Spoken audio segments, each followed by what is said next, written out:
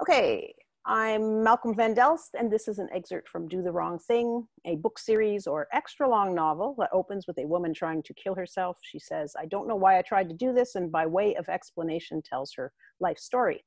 She talks to the reader while writing and includes diary entries. We're normally about 2/3 through the series in book 4, but since I've started to get edits back on book 2, I've revisited book 2. This section comes before the kicked out stuff I read over the last 2 weeks. I'm kind of going all over the place. Basically, when I find something that's rough, I'm like wanting to bring it here and get some feedback. Ava is navigating grade 11 in this piece, and she's obsessed with the social hierarchy she creates based on the confidence that kids show. I'll put my questions at the end. It's hard to imagine she's having sex with them, which is, I'm afraid to think, what she must be doing. Gerry and I have been in the same class since grade 1. Well, we're not in the same high school classes because I take advanced and she takes college ones. Gerry is shy, nice, not mouthy and sarcastic like top tier girls, the ones who have sex. Yet Gerry is suddenly popular, not at Sebastian, but with Fort Smith boys. Maureen, a top tier, second from the pinnacle, being Tia's best friend, is also shy and quiet. Wait, how are Maureen and Gerry both popular when they are shy? You have to be loud and courageous to be popular, don't you? I've known Gerry my whole life. I've gone to her birthday parties. She's come to mine. She's Catholic.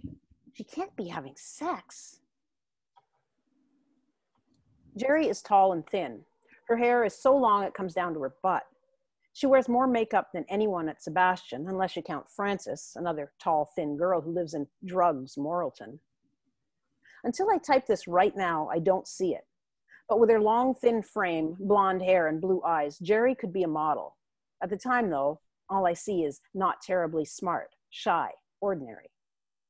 After high school, when I leave Dardanelle, I'll complain to my new friends that everyone in small towns decides who you are based on who your parents are and refuses to let you change. I'll bitch that half a year of drinking in grade 10 branded me party girl. I won't see the tendency to brand people in myself, though, until right now, when I realize what I did to Gerry. How did she meet those Fort Smith boys? Fort Smith is a 45-minute drive from Dardanelle, away from the big city of Arbor. People go to Fort Smith for the campgrounds or the Pioneer Village tourist attraction. We all go to that in grade 2, 3, or 4. Maybe she meets the boys at hockey tournaments in Fort Smith through her brother. Dan is 2 years older than Gerry and I. And like Gerry, he's popular outside the arrangement of people, the social structure I follow so closely. Dan will talk to any girl, whether she's cool or not. Boys within the structure I watch won't talk to girls lower than they are.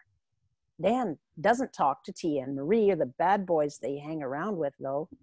But this is his choice. He's not afraid to talk to them like I am. I'm in my dad's car driving home from my grandmother's.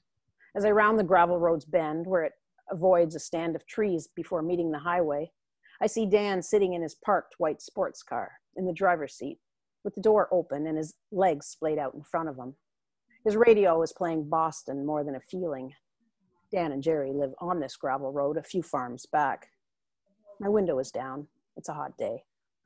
"Hello," Dan says when I stop at the highway. He's friendly, not in a fake, exaggerated way. He's relaxed, acknowledging our long history because our parents have been friends in some capacity as long as I've been alive. We're all part of the German Catholic community. He's treated me like this ever since I was a kid, I realize, but I've never actually noticed him. I do now because every non-Catholic Sebastian girl, it seems, likes him.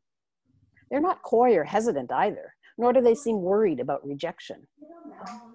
I hear them say softly when his name is mentioned, smiling to themselves in a knowing way. "Hi," I say. Dan looks at me appreciatively, openly, even though all he can see is my head and shoulders. He stretches his legs and adjusts in his seat. I begin to realize that if I pulled over and talked to him, the warmth that is flooding through me would continue. He might pull me down on his lap and kiss me. It wouldn't be desperate or weird, though. It'd be smooth like butter, like the yellow gold of his hair or the tan of his skin. I drive on. It's strange that Dan feels harmless while boys with reputations like his usually intimidate me. I don't realize that Dan and I wouldn't become boyfriend and girlfriend, and that it may or may not happen again if I'd stayed. I feel flattered, attractive even. Dan's tight jeans hugging his legs as they stretch out from the car fixed in my mind. The good feeling inside crests upwards. Hubris, a word that comes from my people, the Greeks, says the English teacher, Mr. Rosso. He smiles as if he knows something we don't.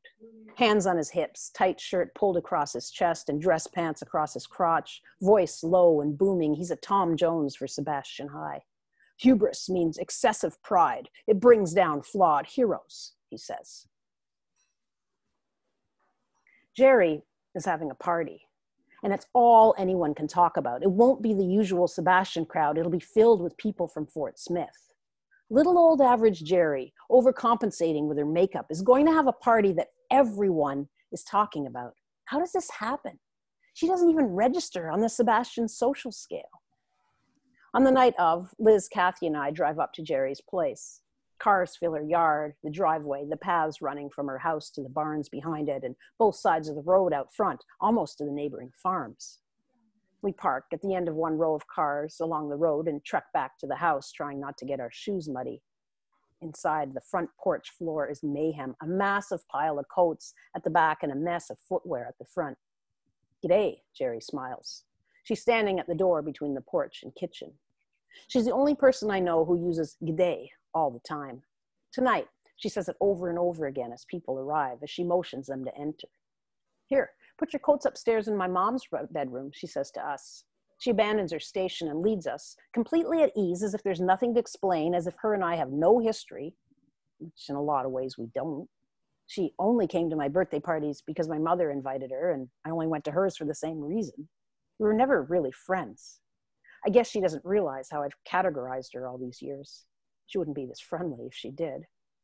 G'day, she continues to say as we maneuver past people, boys I've never seen before smiling gratefully and turning as she passes to watch her. The only difference is that with me, she shows no hesitation and nervousness, like she does with everyone else, even as she smiles. The house soon becomes so crowded that it takes 10 minutes to get from the living room to the kitchen counter where the drinks are. Liz, Kathy, and I find a place against the wall in the living room, against the second staircase leading upstairs, and stare at the unfamiliar faces. We don't know anyone.